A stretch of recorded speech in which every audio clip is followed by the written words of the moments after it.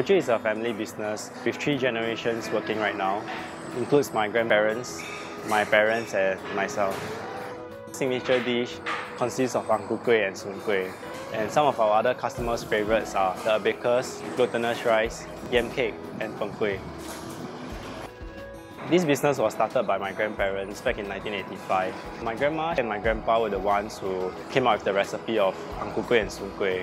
They started making and it was well received by our family and relatives. So they thought that it might be a feasible business. Back then they were selling illegally on pushcart. It was quite tough because the authorities were quite strict. So they moved on to Boon Lay, Bedok Food Centre, then Jalan Kayu, Yio Chu Kang, and lastly we end up at Bukit Merah for the past 25 years.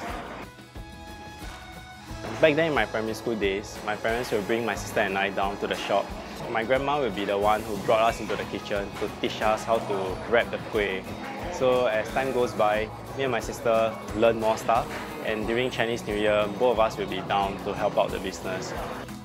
I took a break when I was serving my national service, and I only came in midway through my university days because my grandpa was sick.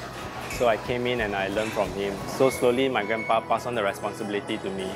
I'm very thankful that my parents and my grandpa has always been very supportive of my decision to come into the business. At times when I'm forgetful, they will remind me of what I should look out for.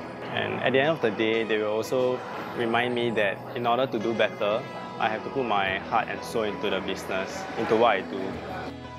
Cheu started with 5 flavours, mainly the peanut, green bean, salted bean. These 3 are the traditional flavours. And we also sell durian as well as coconut. As time passes and trends are changing, we will also like to attract the younger crowd. Developing with more interesting flavours, we also hope to provide more variety. Part of what we are trying to achieve is to integrate the traditional recipe as well as the interesting new flavours that consumers may like. Most of our processes were handmade. Except for some process, we use machine instead due to the labour intensity. So for example, our Ang Ku Kueh filling, we will use a machine to cut the filling into equal size. This will also increase the precision of the weight of the filling. The skin as well as the wrapping still uses hand. This is so that we can better control the quality and the texture of the skin.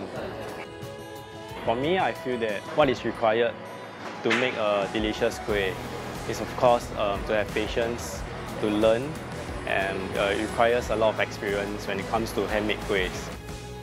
Once in a while, customers will give us some positive feedback saying that our kueh are very delicious, the skin is very cute, and it suits their liking. So to us, we feel very happy when we hear these positive comments. My grandparents and parents' dream is to see the business grow to a household brand. For me, I personally hope that Ang Ku Kueh is not seen as an offering to the deities and ancestors. I also hope that our Ang Ku Kueh can be a dessert on every table. Hi, my name is Jerome and I'm the 3rd generation of Cheu Kitchen.